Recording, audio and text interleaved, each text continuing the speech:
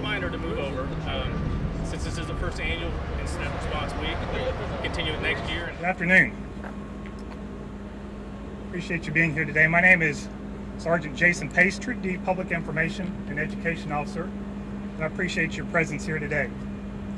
The purpose of this press conference is to announce the first ever Traffic Incident Response Awareness Week, declared by the Federal Highway Administration, which began this past Monday, November 14th, and will extend through this upcoming Friday, November 18th. The goal for this week is to bring awareness to the dangers that emergency responders face as they work alongside the nation's busy highways. Behind me today are members of the public safety community, including law enforcement, MoDOT, fire and rescue, emergency medical services, and the towing and transportation agencies. We come together asking for your help.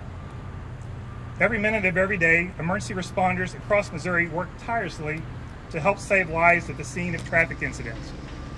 Also, our goal at these scenes is to relieve congestion or blockage of a roadway in the safest and quickest manner possible.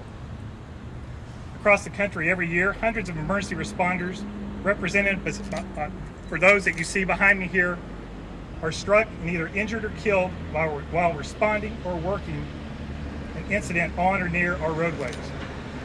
We work every day to maintain a safe and reliable transportation system for Missourians, and traffic incidents on the roads can jeopardize that.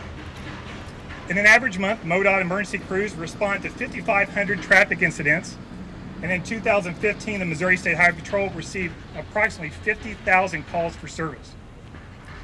In the past 10 years, MoDOT has had 3 emergency response employees killed while working incidents on the road.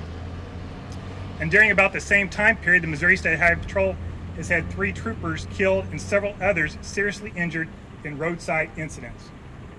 Specifically in Troop D, on August 17, 2005, Corporal J. Sampietro, badge number 584, was directing traffic at the site of an earlier fatal traffic crash when he was struck by a vehicle driven by a distracted driver who failed to move over on Interstate 44 near Stratford. He was taken to Cox South Hospital in Springfield, where he later succumbed to his injuries, leaving behind a wife and 2 small children. According to the National Highway Traffic Safety Administration, the total number of police-reported traffic crashes increased by 3.8% from 2014 to 15, and traffic incident fatalities have increased 7.2%, which is the largest percentage increase in nearly 50 years. So this week we are placing an increased emphasis on Missouri's Move Over law. We want to remind motorists to use caution when approaching any vehicle with flashing lights on the highway. Move over when you see responders on the road and give them that extra space to work. Missouri's Move Over law requires drivers to slow down and change lanes on a divided highway when approaching law enforcement, emergency vehicles, MoDOT, and transportation personnel with lights flashing. If drivers can't change lanes safely, they at least must have to slow down as they pass the emergency vehicles. Traffic incidents are the #1 cause of death for police officers and emergency responders nationwide, and oftentimes we work just a few feet from those moving vehicles that could potentially take our lives. So whether writing a ticket, investigating a crash, towing a stranded motorist, providing medical care, or repairing the road, we are dangerously close to passing traffic. So please move over and give us some room. As we conclude, please use extra caution when approaching a traffic incident.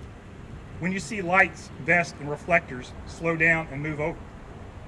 Also during Traffic Incident Awareness Week, and as far as all year long, we just want drivers to put down your phone, slow down, and wear your seatbelt. Oftentimes at crash scenes or critical incidents, drivers tend to take their eyes off the road, causing their vehicle to steer in the path of emergency workers. So eliminate your distractions and pay attention to the job of driving. Remember, our safety is in your hands.